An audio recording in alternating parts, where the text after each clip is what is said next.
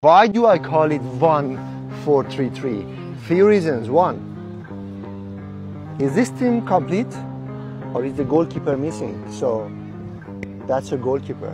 You include him in the team because you don't want to be a dinosaur coach. You include him. So it's 1-4-3-3, 1-4-4-2. And let me tell you something. When I go on a course and I have booked another course, if I go there and I talk to the coaches and I don't say 1-4-4-2, they're going to look at me as if I have no idea what I'm talking about. Top coaches, modern coaches, they say 1-4-4-2, 1-4-3-3. I know for you, a general person with random knowledge of football, what you hear from your coaches or what you see on TV, it's why do you say 1-4-4-2? But for top coaches, it's 1-4-3-3 or whatever you play. Make sense?